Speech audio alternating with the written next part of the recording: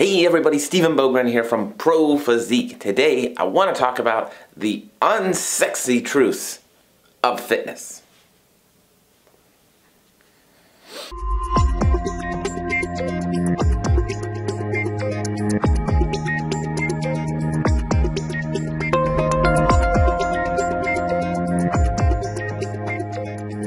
Hey everybody, hope you're all having a great day so far. What a weird friggin' video topic, Stephen. What the hell are you talking about? And why are you talking about stuff that ain't sexy? And there's a good reason, because a lot of the stuff that's not that sexy is the base for how we make progress and the base for how we get to where we want to be. And that can be really, really important, because I see over and over again so many people frustrated. How do I get where I want to go in terms of fitness and my physique, building muscle, losing body fat, and just feeling maybe a little bit better about how my body works? And that can be very frustrating sometimes, to feel like we don't look the way we see ourselves, or we don't feel like we can perform the way that we want or need to perform for even just our normal daily life stuff. And so quite often what we see is we see people offering us a quick fix, an easy answer. And I do think the unsexy easy answer is time and consistency. However, a lot of times the easy answer is a diet pill or a waist trainer or something of the sort. And it's this weird thing to think that this one exterior thing is going to just do it all, right? And so, but it's sexy and it's fun, and you're like, ooh, this is exciting. I'm gonna get where I want to be, and it's gonna be nice, and it's gonna not take a ton of effort, and it's gonna be quick, and it's not gonna really, derail my life. But the truth of the matter is, quite often, the people who are selling us these items, they're selling us the diet pill, the electric ab maker, whatever it might be. Those people have been doing the same unsexy, consistent things for a very long time. And when we talk about that, it's very easy for us to say, oh, well, yeah, sure, they look like they work out. The reason they look like they work out, or the reason they look like they pay attention to their diet, is because they work out and they pay attention to their diets. And so I absolutely believe there are definitely some things that can help. Like, I love having knee sleeves. My knees just feel a little bit better. However, I still have to go in. I still have to work legs. I still have to do leg press or squat or an RDL, whatever it might be. I have to have the stimulus for that adaptation of muscle.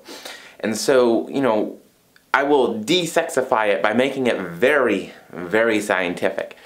If we want more muscle, if we want to be stronger, these are adaptations that come from specific activities. And there are a lot of different ways we can do it, and there's a whole hell of a lot of different ways we can be healthy, which is a very different thing. So we want to be aware that we can try and structure this to our own personal preferences. Hey, you don't like running? Guess what? We can do cardio on a bicycle. Oh, we don't like that either? I can do cardio doing jiu-jitsu, right?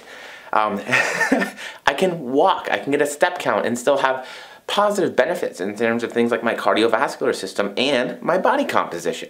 And so finding ways to enjoy the process as much as possible are going to be really, really pivotal in our long-term success. Because quite often we don't want to talk about lifestyle change. We want to continue our lifestyle that we're comfortable in, which, hey, I get it. I'm pretty comfortable in my lifestyle, right? And changing that can be scary and create feelings of discomfort and create discomfort in the life. However, there are some huge benefits in terms of the health side of things for what we're going to get by being more active and doing those things that are less sexy, like going to the gym 3 to 4 days a week, lifting weights, challenging ourselves, getting sweaty. Learning new things, learning how to perform lifts, learning how to, do a dumbbell hammer curl or a squat or a Romanian deadlift, and making sure that we're doing them and doing them safely. Because obviously, yes, there is always inherent risk that comes with physical activity and lifting weights. However, when we learn, we can moderate that and keep it to a minimum. And so it's going to absolutely be uncomfortable, and it's going to take time away. And there's nothing wrong if you don't make it in there every single time. The no pain, no gain, it sounds cool, right? It sounds tough. Awesome. However, you can maintain a lot of muscle mass working out a few days a week while you focus on some other things like maybe professional or personal life goals. And those are okay too.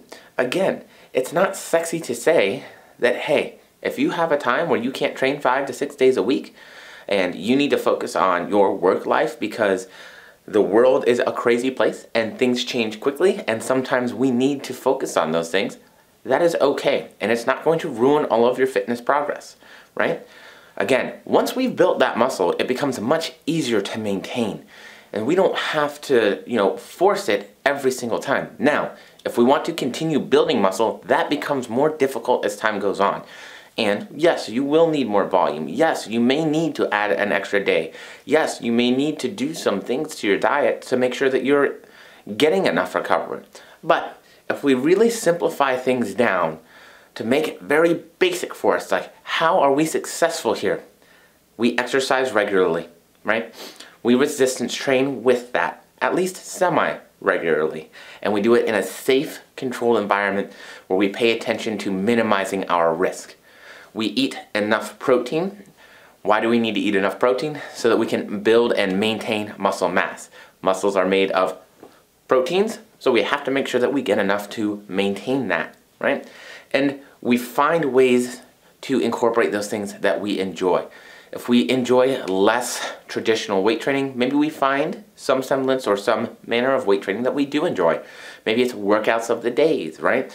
But we do them in as safe of an environment as possible, making sure that we really understand how to lift safely, how to perform the lifts that we're going to be doing, and minimizing our injury risk. Maybe it's jiu-jitsu or Muay Thai or a fight sport, right? And that's okay too. Remember, fitness comes in many shapes and sizes.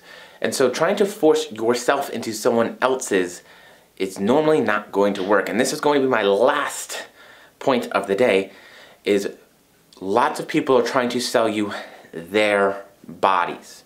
But unfortunately, that will never work and it's never going to happen for us. We are all built in our own wonderful ways. We all have our own limb lengths and muscle insertions and origins. And so we are all going to look like ourselves. Sometimes we can look like a leaner or a less lean version of ourselves, or a muscular, more muscular, or less muscular version of ourselves. Those things are all okay, but we will always be ourselves. So it becomes very important to say, I want to prioritize my health, I want to prioritize my fitness, but I also want to be accepting and encouraging of my own body and my own physique, even though, yes, I may want to improve it and do some things to try and change it. So we can always strive for better, but still be happy with where we're at. So I know this wasn't a long one, but I wanted to talk about some unsexy truths that were coming up on my mind today, and that's going to be it. I'll talk to you all soon.